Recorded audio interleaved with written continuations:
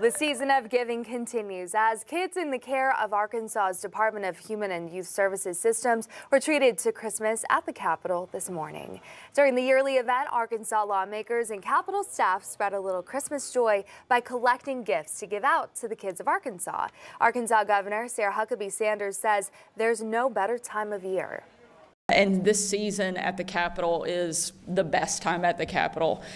People are happy and generous and giving and cooperative, and it is a beautiful thing to see people from every corner of this building and frankly from every corner of state agencies and state government coming together to help and do something to show our love and our support for the children across the state of Arkansas. Senator Missy Irvin of Mountain View, along with her mother-in-law, Molly Irvin, started Christmas at the Capitol in 2015. Yeah.